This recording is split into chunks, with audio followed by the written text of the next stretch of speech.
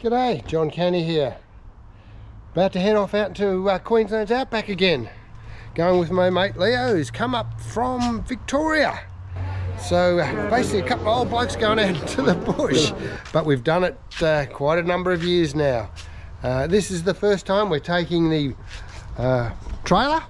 Normally we're just sleeping in swags, but I don't know. This time we're going to go with the van. So we're heading off. So I thought I'd just talk to you about how I've prepared my stock standard Ford Ranger. It's well prepared. We're not rock climbers. We're not extreme four-wheel drivers. What we are is overlanders. We go to the remotest areas that we can find, and we want to be prepared. So I'm going to go through my vehicle today, just show you what I've got on board. If you've got any suggestions and things I've missed out, please let me know in the comments. I'm happy to be told I'm an idiot and I've missed out something. If not, terrific. But I've got one problem. This is what's been popping up lately. Ford have told me, no problem, John, you're right, you're checked, nothing's going to happen, we've checked every single possible thing. Okay, this is an interesting warning, but what I'm finding with this particular warning is that engine temperature hasn't risen. Nothing's overheating, so I'm going to risk it. I'm going. Ford have assured me I can do it and I won't get into any problems. Let's have a look at how ready we've got the vehicle. So I'll start at the front. What we've got on the front is an Ironman bull bar, steel bull bar, so it's nice and strong. As you can see, there's a couple of Intensity ARB spotlights on the front, one spot, one broad, and of course I've got a 1200 carbon winch mounted on the front there. Underneath we've got a couple of rated recovery hooks. Again, they're from Ironman to match the bar, and of course we go to the tyres. So I've got KO2s on here. Very happy with the KO2s. I've got 18-inch rims, which are the standard rims on the Ford Ranger. Haven't found it necessary to upgrade to a 17-inch or change to a 17-inch. I think these have been more than adequate for me. I can air down enough on sand. I've never had any problem on sand. So we'll give it a try when we get out in the bush in the mud. On here we've got a snorkel. This is the standard Ford Ranger snorkel. I've gone with the Ford Ranger snorkel because I'm not so keen in putting big holes in the side of my guard here. This attaches through the vent that's on the side there and seems to do the job adequately. So let's move around to the other side. May have noticed on here we've got an antenna for the UHF radio.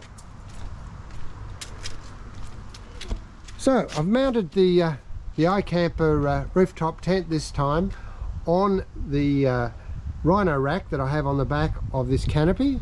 This canopy is a Carry Boy canopy. Sliding windows because I've got a couple of large dogs which I have in there. You might notice a couple of camp lights under there as well. And of course up the top there we've got some Max Tracks, another 2 to go on there yet. So there's only 2 there at the moment. If we move around the back, we can have a look. Here, of course, is my camper van. A few of you will have seen this before, so I won't go over what's in the camper van. Let's have a look in the back. So this is what I'm carrying in the back of my ute. As you can see, I've got 6 jerry cans of fuel there because where we'll be going, fuel is not often available. I've got a second spare tyre in there. I've got a chainsaw. I've got my recovery gear, and I've got a compressor in the bag here.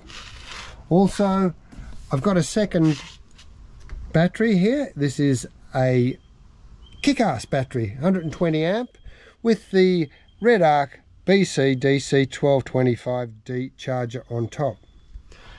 This is my own little invention down here.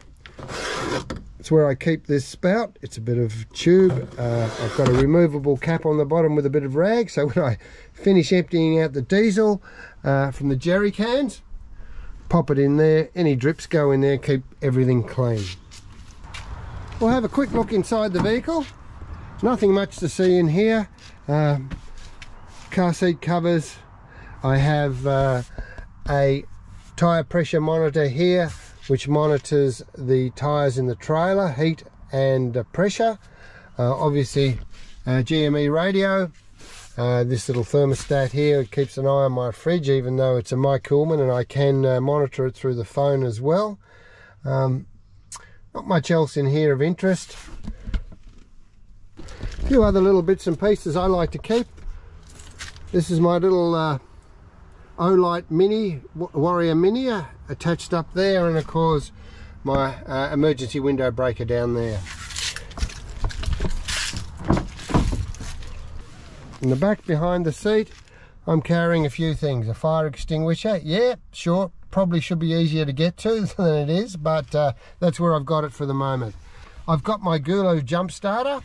I've got a spare pair of jumper leads, first aid kit, snake bite kit, other essentials of course, and of course my bar and tool.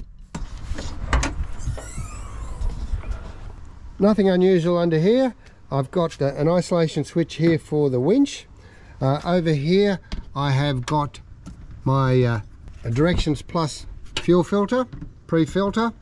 I've got an ARB diff breather. Other than that, everything else is standard. So that's pretty much it. We're ready to go. We've got the van at the back, as you can see. Looks a bit uneven at the moment, but that's the driveway. We'll be heading off. So the next time I'm talking to you, we could be knee deep in mud in Queensland's Outback, but let's see. We're off for an adventure. Thank you for watching. Hopefully you'll tune in to a few of the adventures we have out while we're out there, and subscribe to my channel if you could. Helps me, encourages me to make more of these videos, and we'll see what happens out in the bush. Okay, thanks again.